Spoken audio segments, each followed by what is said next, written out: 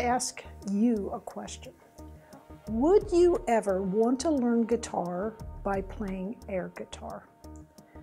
And probably your answer is going to be, no, of course not. You wouldn't play a guitar, actually learn to play a guitar by just playing air guitar. I mean, that may make you feel good, it's lots of fun, but that's not how you actually learn to play the guitar. Learning to play the guitar involves some practice and repetition, and you really got to work at it sometimes. And then you get to get out in front of people, and that's when you get to strut your stuff, and it feels kind of really good. And even just playing by yourself after you've really got it down, it feels terrific. Well, actually, learning in math and science is quite a bit like that. The way we are often teaching in math and science nowadays is it's kind of a little bit of playing air guitar. We put so much emphasis on making STEM, science, technology, engineering, and math, really fun, and that we forget that there's also some really a little bit of work that goes into learning these kinds of materials.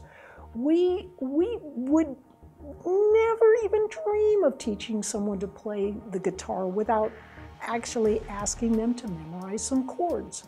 We'd never teach learning how to speak a foreign language without learning and memorizing some of the words. But in math and science, we say, oh, no, you can look it up. You don't need to memorize anything.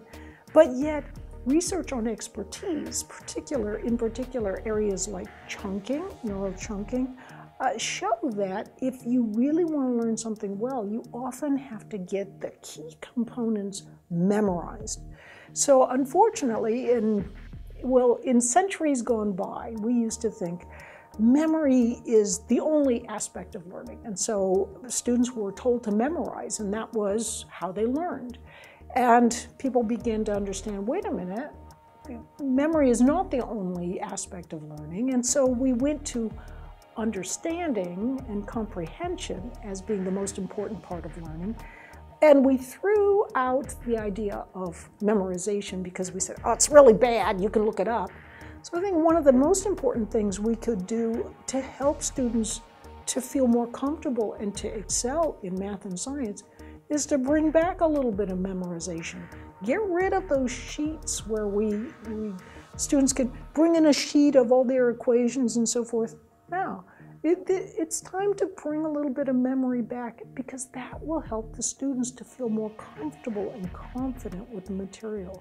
So I think if that's one thing that I could encourage nowadays, it's to get away from this trend, which is completely antithetical to what we know from neuroscience about how we learn effectively, and bring in some memory back into what you're doing and what you're teaching.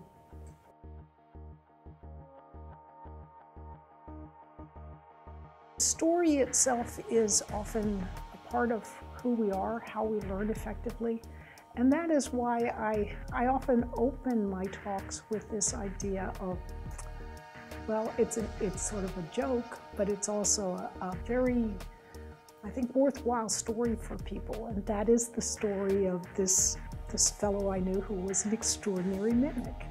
And he was just amazing. He could mimic almost anybody. And so he was just this thin little guy with a wispy little voice, and what he used to like to do was he liked to mimic the station manager, because this was when I was working down in Antarctica. So what Neil used to like to do is he'd pick up the phone and he'd say, "Hello, this is Art Brown speaking," in a perfect imitation of Art Brown's voice. And one day he picked up the phone, and it was Art Brown. And he says, "Hello, this is Art Brown speaking." Of course, Art is not too happy to be finding himself there. So Art says, "Who the heck is this?" or words to that effect. And Neil says, "Why, Art, this is you. I'm so glad you've finally gotten in touch with yourself." And so the thing is, that idea of getting in touch with yourself, people suddenly think, oh, well, yes, he was saying get in touch with yourself, And I can get in touch with myself. And what is one of the most important ways you can get in touch with yourself? And that is through learning. That's how your brain changes. That is the key behind everything we are as human beings. And I think that little story that sort of obliquely heads into getting in touch with yourself, and one of the most important aspects you have as a human being, and that's your ability to learn, that suddenly makes people appreciate what we do as teachers and what we are as learners, and how important it is in everyday life. So I think it's through story as well as through metaphor and analogy that we can truly begin to appreciate the all-encompassing beauty that our brains are setting forth for us in our lives.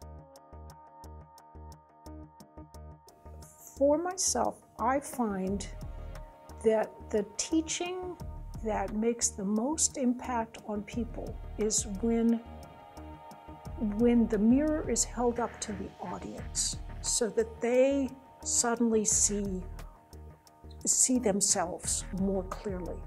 And it's not a reflection of what you know, it's a reflection that enhances what they know. And that is when you make the biggest impact as a teacher, as a speaker, as in any kind of outreach that you're trying to do to make a difference in people's lives.